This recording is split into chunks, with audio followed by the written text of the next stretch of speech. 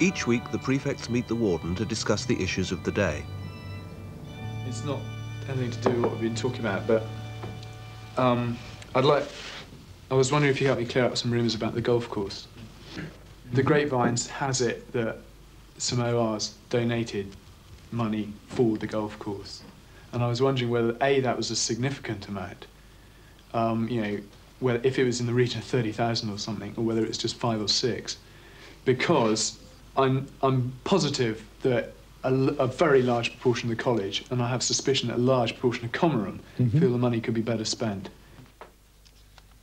Radley's worldwide appeal has been running for 2 years. In that time, parents and old Radleyans, or ORs, who are scattered over every continent and into every nook and cranny of the globe, have remitted to their old school cash and covenants to the value of over £500,000. And the cheque for $1,000. The appeal for money is run by a classics master, Mr. Money. The trust itself is administered by the Friends of Radley, who've so far bought the school an arts centre and new squash courts. But the proposal to use appeal money to turn this arable land into a golf course has aroused passions. I don't know what you feel about this, but if there was any way in which we, as members of the college, can try and persuade the members of the council that they've got their priorities wrong. Well, you see, I have to tell you that I think that when a decision has gone as far as this one's gone, it's probably irreversible. I wouldn't know how to set about it. Because I'm sure everyone's priorities are different. I mean, their arguments were, which game lasts you longest in the course of your life? Golf. Which is the fastest expanding game in the country? Golf. On a more general aspect of it, is there any way of letting the boys know what's actually being talked about in these meetings? Or the council is obviously the governing body, and a great deal of what they talk about is, you know, what you might call privileged material, and it's financial and really not anything that a boy need concern himself about. It just worries me that most Radleyans, the first thing they knew about it was when that third list of donors came round. The trustees had decided to build a golf course, and everyone said, golf course, golf course? What the hell do we need a golf course for? I expect they said exactly the same at Eton and Harrow, but they're making very, very good use of it. More and more people are taking up golf. When were they built? In the last 2 years.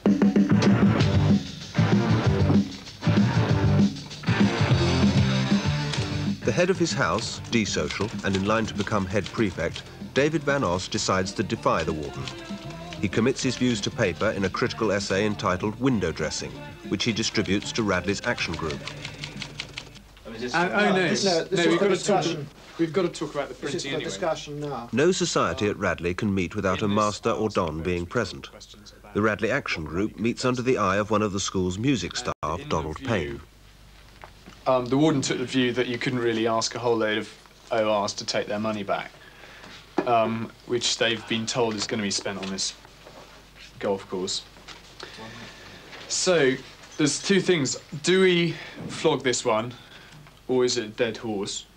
Do we carry on trying to get the rest of the college in such a frenzy that the golf course is stopped through weight of public opinion, or do we just try and stop it happening again? I think as far as this goes, we can leave the golf course in as an example, because even if it's a dead horse, it's a fairly good example. And if we can't do anything about it, well... Donald Payne is particularly sensitive about spending large sums. He campaigned for the new organ in chapel, built at a cost of £130,000. I think it's a waste of time to try and do anything about it as a decision. How much of the money was actually given for the golf course? He wouldn't tell me. No, he dodged that one very, very neatly. I asked him. Let's not pursue it. It is a dead horse, I think, and it's going to be an awful waste of time. I suggest we just leave it in this pamphlet as an example of the sort of thing we're talking about. We can change the necessary tenses or whatever simply to say that a typical example of this was the golf course, and would the money have been better spent, something like that. But obviously leave it as a decision which has been made. But as an example, is everybody happy about this leaflet going out in this form with those amendments? Okay? Yeah. Right. What exactly is window dressing? I mean, as a concept. Well, it's I think, felt by quite a number of people in the college, boys and dons, that quite a lot of things, particularly which we've been spending money on recently, are for the surface appearance of the college rather than for its basic, vital functions. It could be spending money on minor details around the college, particularly perhaps to sell it to future customers, than primarily in the interests of the boys. The Action Group would like to circulate Van Oss's article to the boys, but before this can happen, the warden has to agree. Their idea is that, with your permission, they would like to distribute copies of that, just as an introduction of what it's all about. May I just read it? If you'd like to, yes. You've got that one, David. Let's see.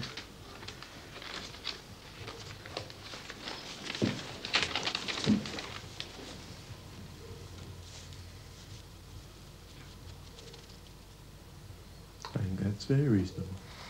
And then to follow that 24 hours later with distribution, printing and distribution of this all over college, which is the first of the what seem to be called opinion sheets.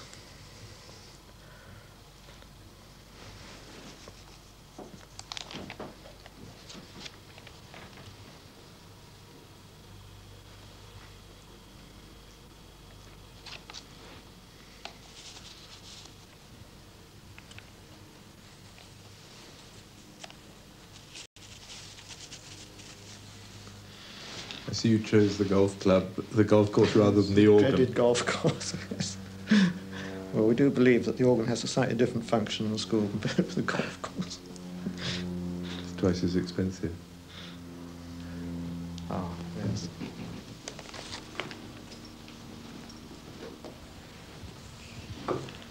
What would you be hoping for? Some intelligent discussion. Good. That's fine. I think there's some points in here that would repay some discussion. I'm full of eager expectation. Yeah. Good. Fine. Thank you very much. That makes a lot of sense to me. Well done. Thank you. So the ball's in your court now.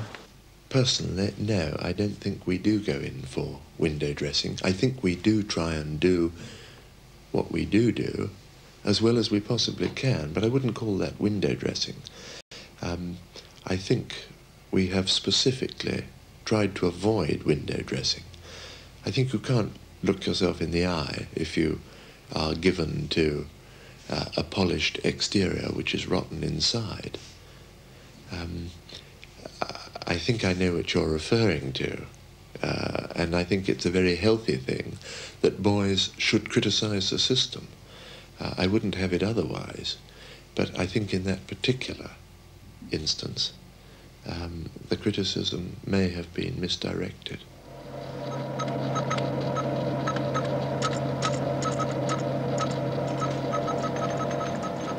Another expensive frill that might be considered part of the window dressing syndrome is this sophisticated printing press, now being used to bite the hand that feeds it. Reaction to this amazing thing went out yesterday. I thought most people read it quite sensibly. I don't know about you. I know we had to clear up about 80 from Hall. Well, we expected that, sure. Yeah, but I personally feel, this is me rather than the Action Group, everyone who I've spoken to thinks that number one on the list, the golf course, everyone is against it completely. And so I'm going to point out to the warden that, and well, no, to the friends Radley more correctly, that X hundred boys disagree with their ideas. Now, whether or not that is something the group wants to cooperate with, but I'm going to do it anyway. We don't want the future of the Action Group to depend on the decision about the golf course. That is why. That is and what. I don't think really the Action Group ought to be associated with any. That's what I wanted to know. Well, I'm going to. That's how I feel, anyway. Yeah. So David Van Oss is on his own, but his lone initiative to marshal pupil power against the golf course faces another obstacle. He can make no headway at all without the warden's blessing.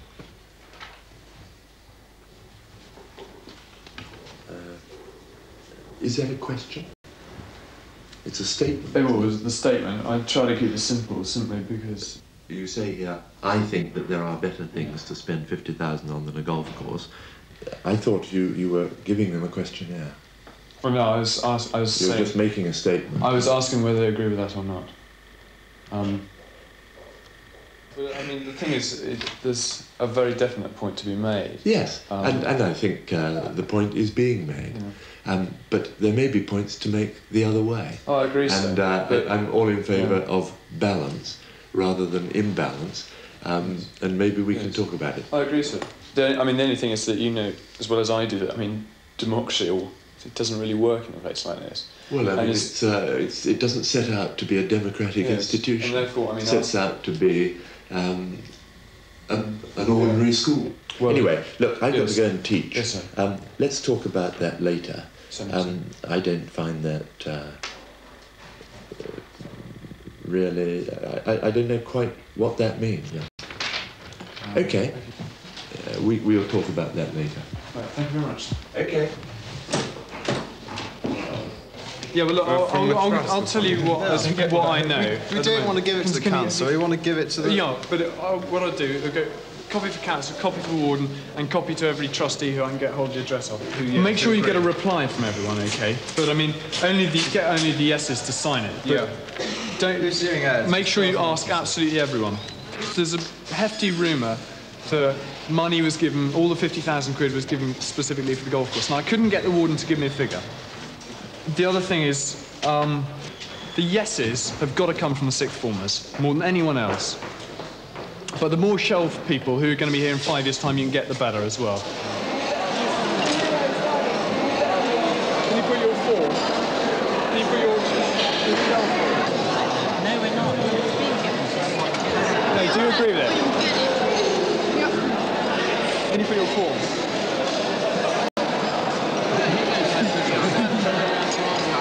Who's decided it? We haven't got this out.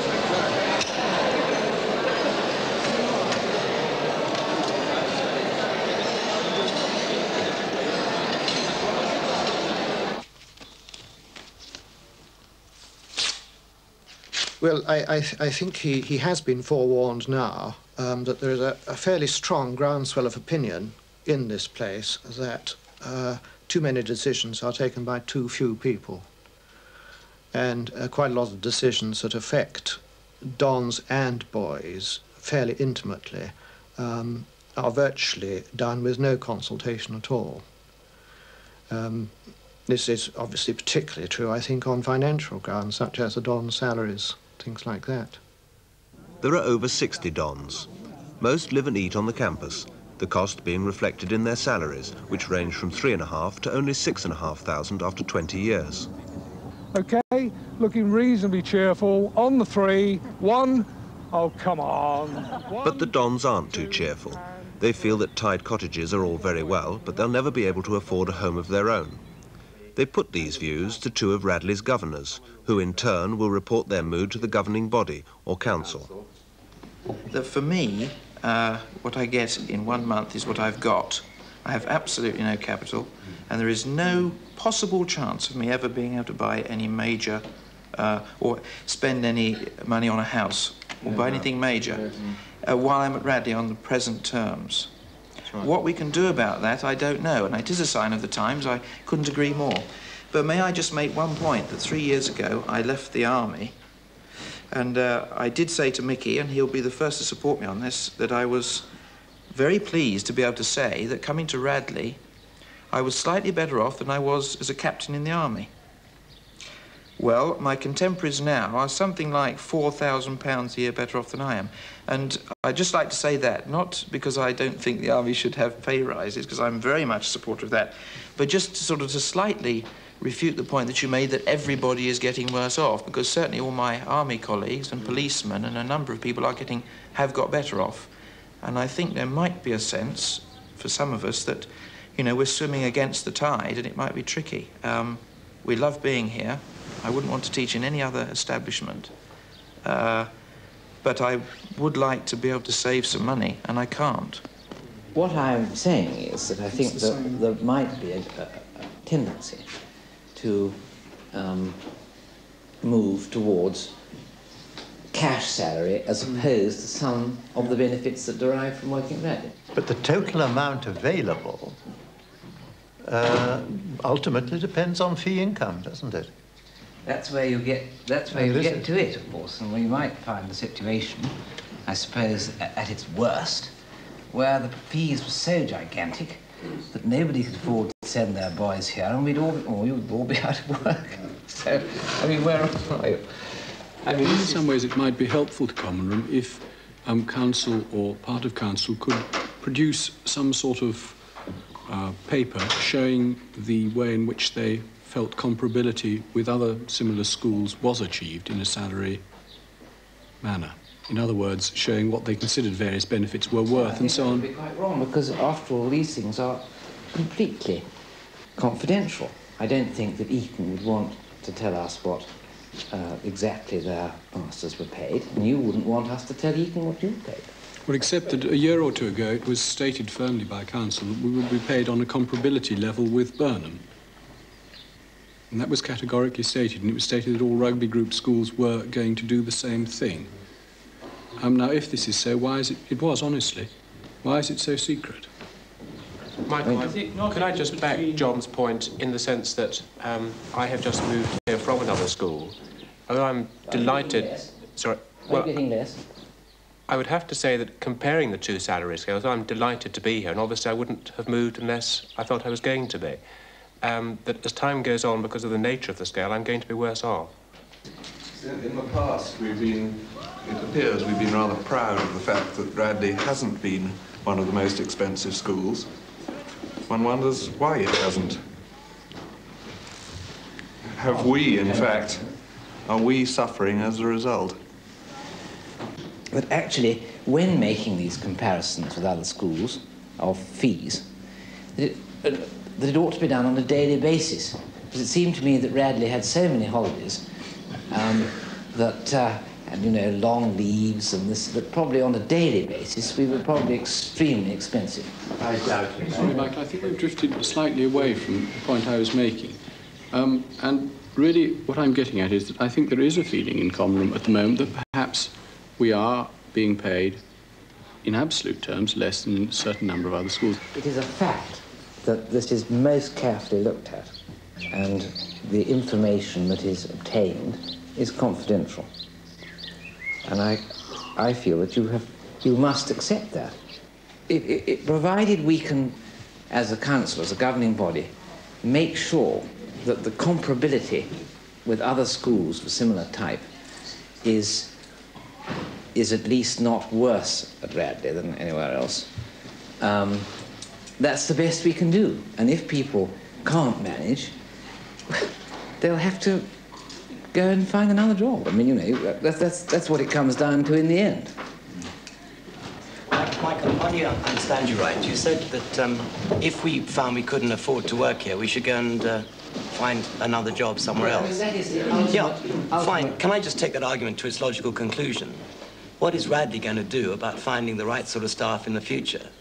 If people like myself and others find we've got to go and do another job, doesn't Radley feel there's a need to attract the best staff to teach here? And doesn't that come down to salaries? I don't know. Michael, I'm trying to think of it from Radley's point of view, that's all. I just think it's strange that you put that argument forward. I would have thought, from Radley's point of view, you would want to attract good staff to Radley. Of course we do, and we have, and do. I'm just suggesting that it might become more difficult. Well, there has been a little bit of evidence that it isn't that easy to get exactly the person you want. There was a feeling that money was being channeled in the wrong directions. The Dons were upset at getting too little. David Van Os was upset that a golf course was getting too much. Good morning again. Good morning. I just thought you'd like to see the total number of names. We got 457. 457? You see, because it was organised with some haste, we didn't really have time to canvass more thoroughly.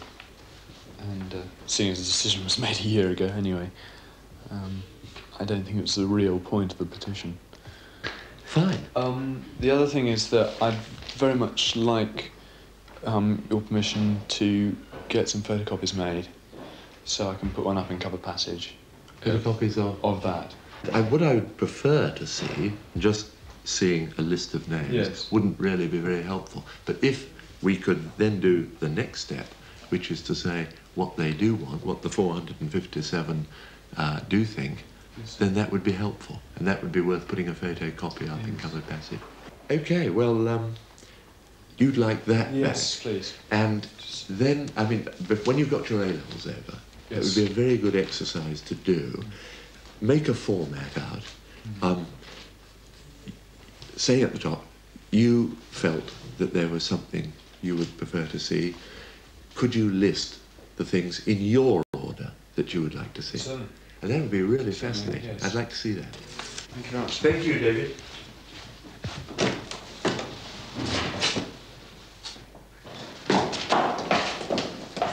Item 1, apologies for absence. Bursar?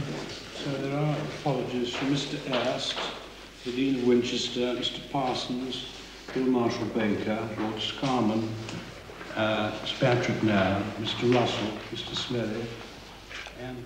The issue of the Don's salaries and further progress on the golf course will be the ultimate responsibility of Radley's governors.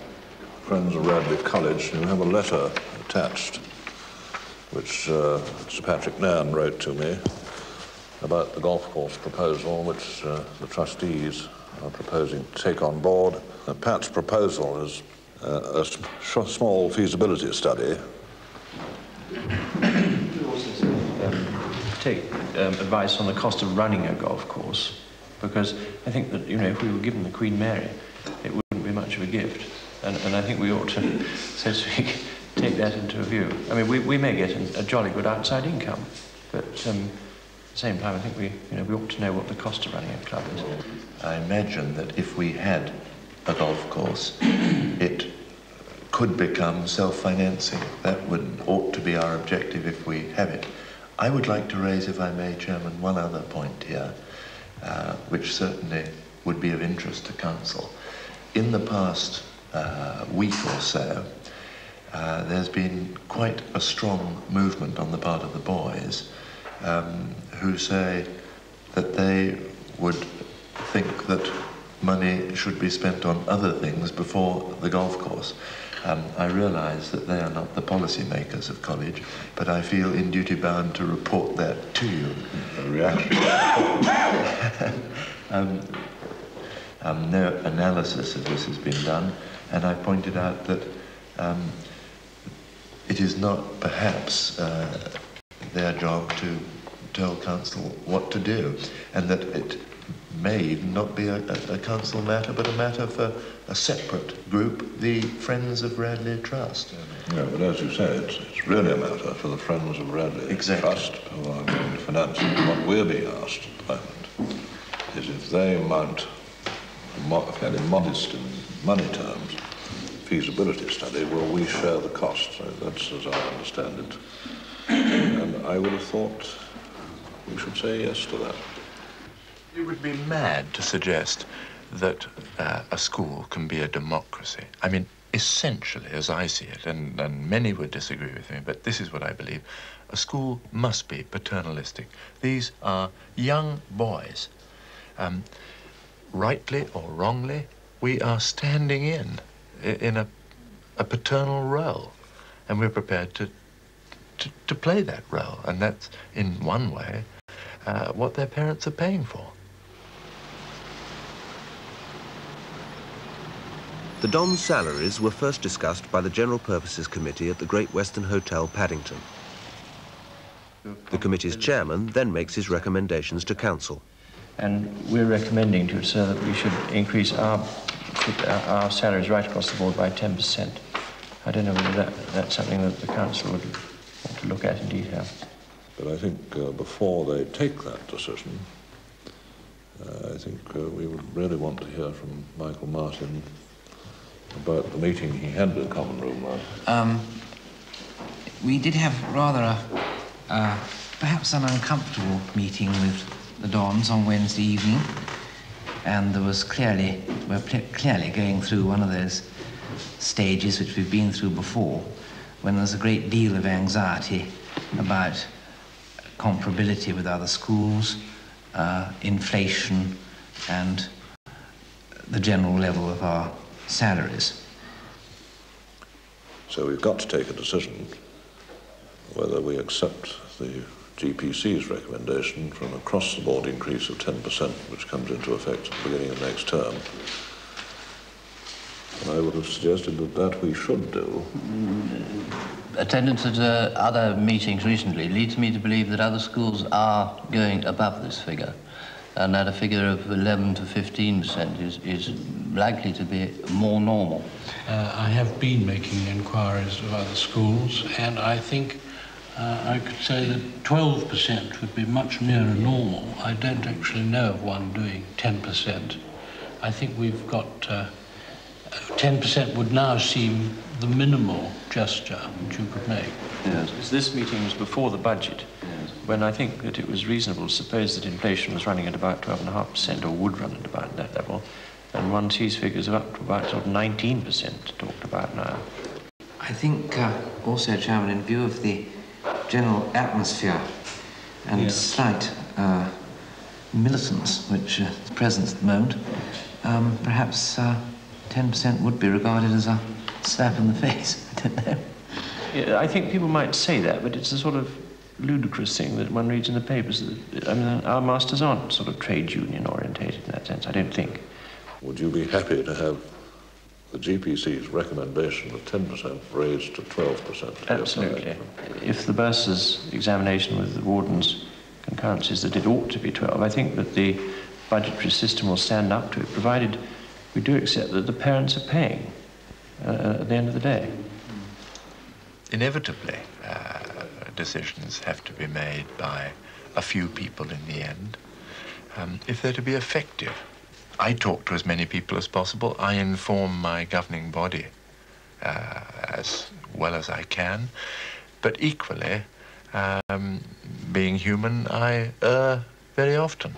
But I can see no way round the governing body making the ultimate decisions. That's what they're there to do. They're called the governing body. They govern.